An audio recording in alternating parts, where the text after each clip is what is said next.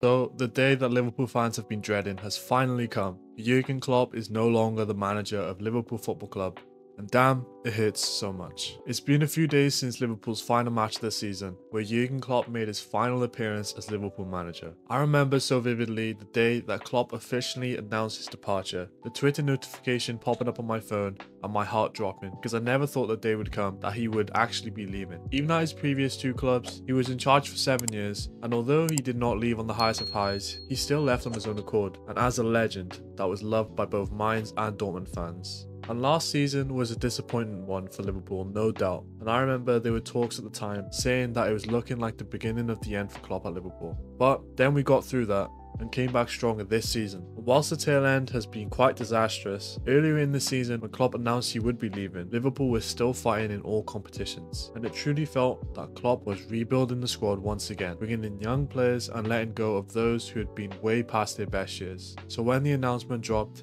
it was a true shock to the system, for the whole football world. And last Sunday was such an emotional day for everyone associated with Liverpool Football Club. Even days leading up to it, the Jurgen Klopp content all over social media was beautifully bittersweet. And on the fateful day, the city of Liverpool certainly let Klopp know how much he is appreciated. Whilst there was a game to be played, everyone knew that the game was not the priority. But even still, the Reds were able to come out with the victory and gave Klopp the right send-off. And the atmosphere was fantastic from beginning to end, with the fans giving Klopp the send-off he deserves. Banners, also one of the most beautiful renditions of You'll Never Walk Alone I've ever heard. And it was also a nice touch from the home fans in the first few minutes of the game when they went through the whole Liverpool songbook, rattling through the many famous songs of players that we were lucky enough to witness play for the club during Klopp's tenure.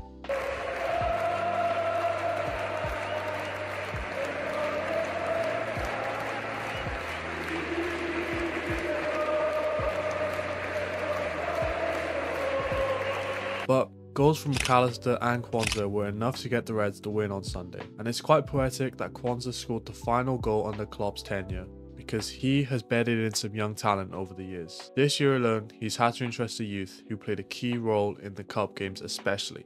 But after the game, Klopp, with his backroom staff as well as players that were all departing this season, were able to receive their flowers from the Anfield crowd. Klopp addressed the crowd for a final time as Liverpool manager, giving an emotional speech expressing the love that he has for the club. This was definitely the point when reality really started to kick in and the emotions were high. It feels like Klopp always knows the right thing to say at the perfect moment, and he speaks so well, better than I ever could, despite English being his second language. Even if some of the things he said in the past annoyed supporters of other clubs, that made us love him even more. But one of the most heart-wrenching moments was seeing Trent Alexander-Arnold break down, player that Klopp gave a chance when he was literally a young teenager, to now, many years later, where they've won every trophy together. Klopp has seen Trent grow from essentially a child into a man, and Klopp, as Liverpool manager, is all Trent has ever known. That moment during pre-season where Klopp revealed to Trent that he was becoming the new vice-captain was priceless. It was also heartbreaking to see Van Dijk break down in tears as he embraced Klopp, another player who owes a lot to Klopp. It doesn't feel that long ago that Liverpool and Van Dijk were looking like they were never destined to be together after the move fell apart in the summer of 2017. But thank the heavens, in the January transfer window later that season, the move would finally materialise, and we have not looked back since. But one specific moment during his speech that sums up Klopp for me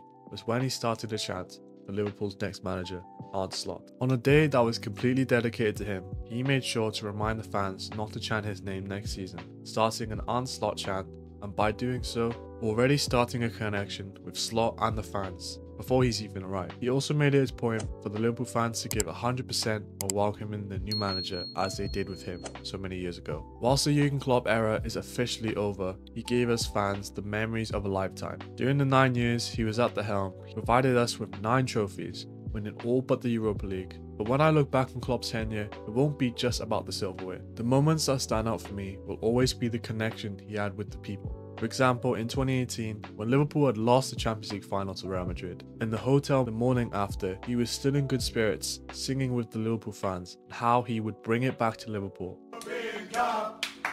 Madrid and all the fucking luck. We swear we keep on being cool.